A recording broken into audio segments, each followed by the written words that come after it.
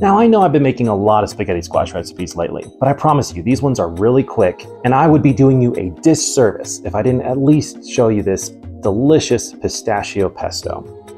And of course, as Chef Jean-Pierre says, what is dinner without a little dessert?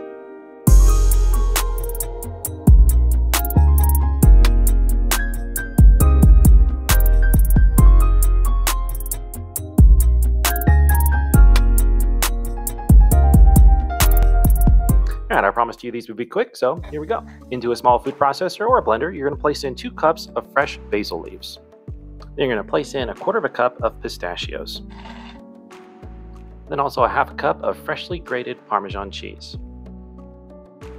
Then for acidity, you add the juice of 1 lemon.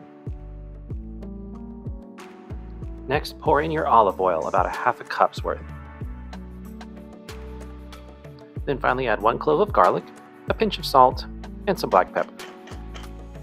Then pop that lid on and blend everything up until nice and smooth.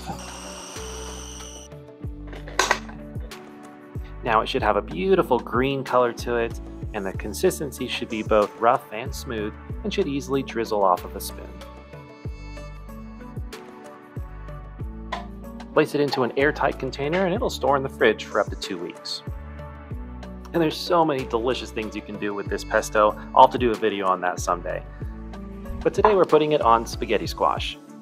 And if you need a refresher on how to make the spaghetti squash noodles, I'll put a link to that video in the description below.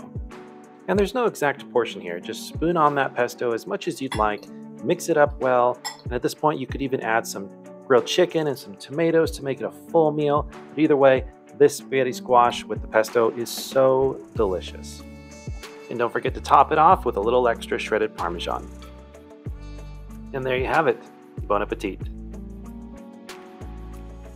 Alright, let's move on to the dessert. Get a pan on over low to medium heat, place 2 tablespoons of butter in there, and as soon as that's melted, we're going to pour in 2 tablespoons of brown sugar. Then add 1/4 cup of chopped walnuts, and 1/4 cup of chopped pecans, and 1/4 cup of raisins. Then add a pinch of sea salt, a teaspoon of cinnamon, and about 1/4 teaspoon of nutmeg. And you only have to stir everything around for about a minute or so until everything starts to caramelize and the raisins are nice and plump. Then pull it off of the heat and immediately serve over some spaghetti squash. Mix it up a bit until the butter and spices are well incorporated. And this is a fun little dessert. I mean, you're eating squash, but it tastes so good. And it's such a light dessert that doesn't leave you feeling heavy afterwards, which is always nice. It's sweet and simple. And that's it for the spaghetti squash, guys. We'll see you next time.